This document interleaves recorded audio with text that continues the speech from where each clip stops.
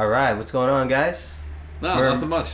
You always ask me that, but you always interrupt me when I'm not talking to you. Who are you talking to? Some people. Talking to the listeners, of course. How dare I step don't call in? them listeners. He didn't mean it. Murmaider here with, of course, Hell22, a.k.a. the Jokester. Yeah, we got some shit going on in the headquarters tonight. Yeah. Pickles is strutting around like he fucking owns the place. Pickles the drummer. He does. And this fucking place is turning into a bake shop. I was wondering what that smell is. You know, we got the cookies. Bitches be baking the cookies. It's a good dessert after a podcast. That's right. What better way to end a podcast than with some cookies? And we are selling these cookies online if you guys are interested. I'm just kidding. We are selling the sampler online. Yeah, the sampler. By the cookies, I meant sampler. Yes. But anyway. So let's get into some of the reviews that we just did this past week. Yeah. Hell22, you did one of a band called M.A.I.M. Yeah, that's what it says. And I gotta tell you, it's our first week back from vacation, and this was not a good way to start the first week back. Yeah. I don't know really how to describe this other than saying it's Celtic folk metal. Okay. But in the style of the Dropkick Murphys. It's basically like Celtic folk punk.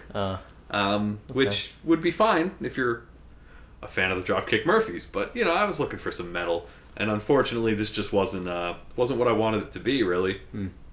The problem. They're from Italy. That's the problem. They're from Italy, and do they list themselves as metal? Yep, Celtic folk metal. But the name of the album is The Frozen Pass. Frozen Pass, not Path, but Pass. I just don't get it. I don't know. Maybe it's just me. Maybe I just didn't get what they were going for. But they got the fiddle is the best part because there's a lot of great melodic fiddle leads, and that's cool and all. But so often it just descends into this weird punk with really unpolished vocals. Did you ever get around to listening to the Hell album? A little bit. I think I played a song or two. That guy has an interesting voice where he's almost like screeching, screech talking almost. Yeah. But it works for him. Right. The guy in M.A.I.M. basically does the same thing, and unfortunately, it just doesn't really work. Yeah.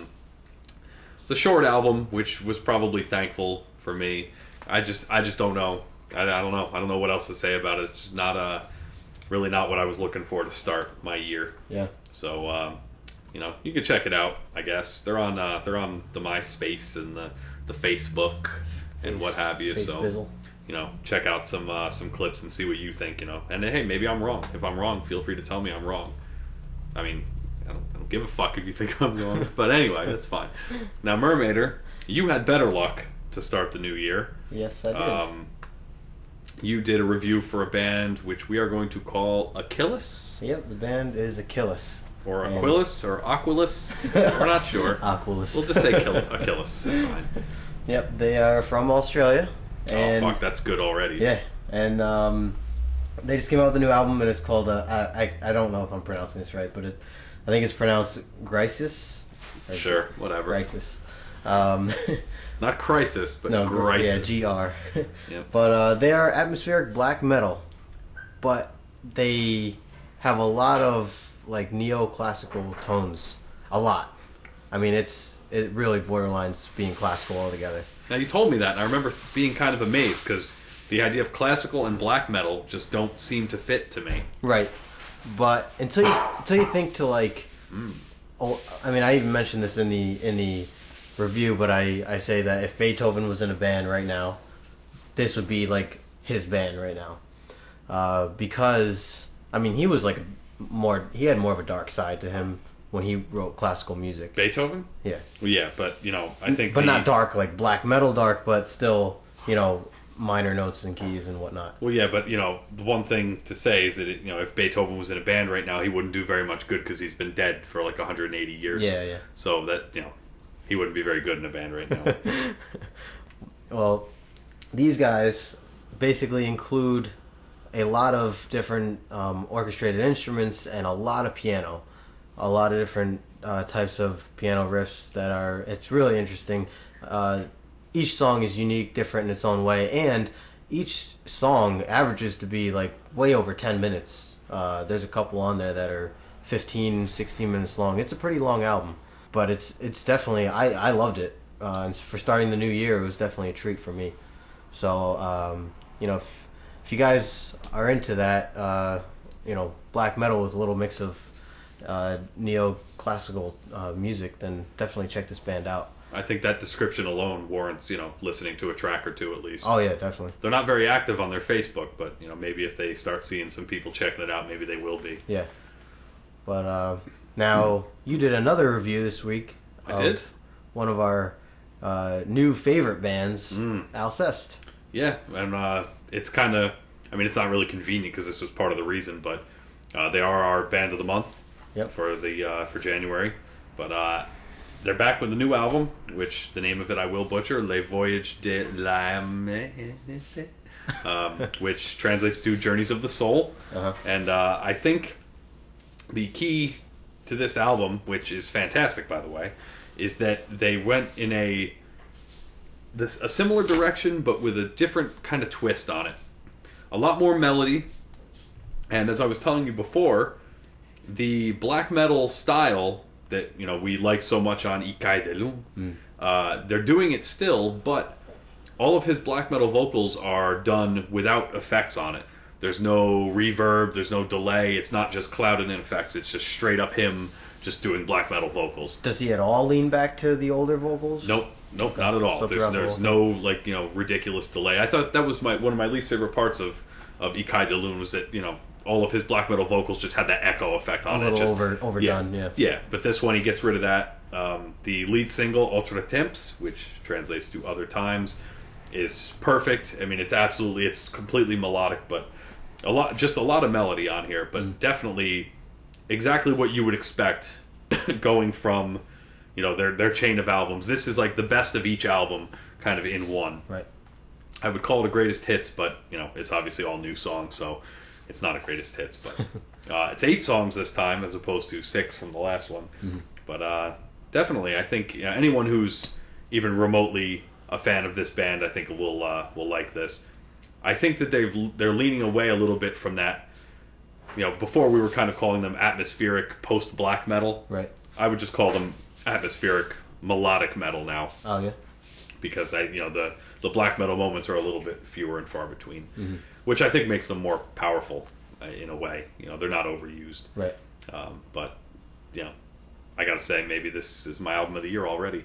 Wouldn't Damn. it be some shit? 6 days into the year and we already come across. Well, hey, that happened with me with Stradivarius, my half year list. Yep. Stradivarius was right up there in the first week that it came out. Yep. So this is it's a great way to start the year. Could be. And I remember you showed me the album cover. It looks good. Yep. Looks Really good. Yeah. Their artwork is always good. I'm a big fan of the artwork. They actually have a video for the first single, and it's mainly just people walking through the woods and by a stream and everything. Yeah. But it's kind of simple, but I think it makes the music that much more interesting because the music really is a combination of this weird like beauty and sadness at the same time. Yeah.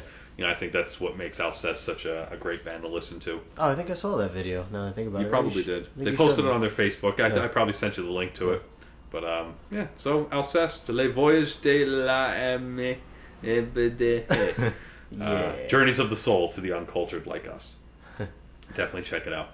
Now, Murmaider, you were kicking around an idea earlier. Because we didn't know what the fuck to talk about. Talking about the current Vegas odds on basketball games, the impending NFL playoffs, etc. That's not really topics for the Sorrow Eternal podcast.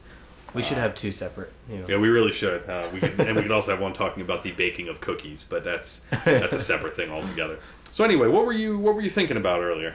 Cookies. I mean, what? Hot dogs? Well, I wanted to just make note of. I know we had a podcast a while ago where we talked about side projects. And I kind of want to bring it up again, but get a little more in depth with some of the bands that we have already mentioned before, and maybe some new ones that we haven't yet mentioned.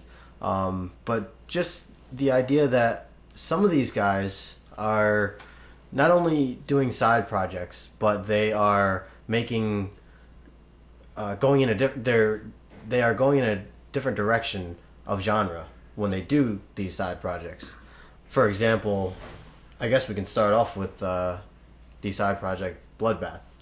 Bloodbath. Now that's a big one. Now I want to mention before we get into that we did discuss this before, the idea of side projects, which was actually the 19th episode of our podcast, which was titled "A Side of Metal and Gravy." So there's that. But anyway, Bloodbath, as some of you know, features in its ranks Michael Ackerfeld from Opeth, yep, as well as Jonas from Catatonia, and it is their like brutal death metal side project, like traditional real death metal, right? And it's so different from what we've come to expect, especially from Catatonia. Yeah. Now Opeth kind of delves into that whole death metal thing, but this is like absolute blood and guts death metal, which is good because it's not like Michael Ackerfeld has Opeth and Opeth Part 2. Right. Yeah. He has Opeth and Bloodbath. Yeah. And Jonas has Catatonia, which is obviously a melodic. I don't know what else I would call them, just a melodic metal band, and then Bloodbath. Yeah. But that's it's a good thing. It kind of keeps it fresh and what have you. Well, that's the thing we were talking about before too. Was that some of these bands it's kind of pointless to have a side project if you're just going to sound exactly like yourself. Exactly. Then the one that kept coming up was the whole Iced Earth Sons of Liberty thing. Right. Sons of Liberty is basically Iced Earth with political vocals. Right. Which I mean, either you like it or you don't. It's fine, but it's, yeah. At that point, you might as well just have all of Iced Earth just playing all the instruments and everything. Exactly. It really did sound very similar.